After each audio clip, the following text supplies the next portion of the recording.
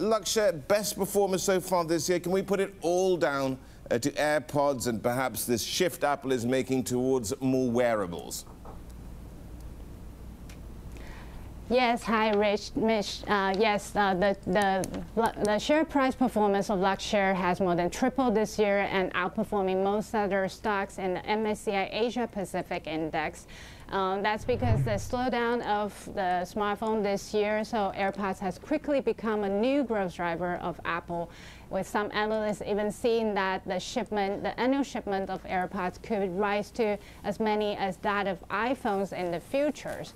And Luxshare stands to be the biggest beneficiary of the trend, as the shipment of AirPods are seen to double this year and may grow another 50% next year to about 90 million units. And the optimism for the stronger demand for AirPods also boosted another Chinese stock, Gore-Tex, that's Luxshare's most close competitors.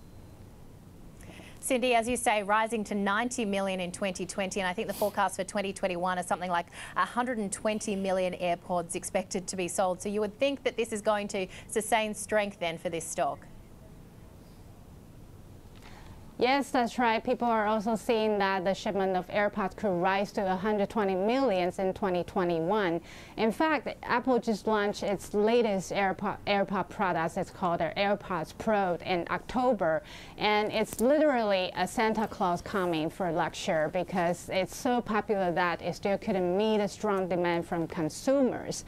And Luxshare enjoys a major share, if not the only one, of the assembling business of the AirPods Pro, and that also leads to a series of upward revision of its earnings estimates from analysts.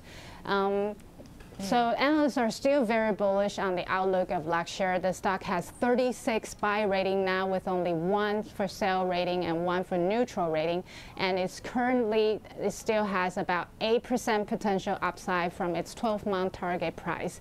So it seems that the strong rally that we've seen this year may sustain into next year.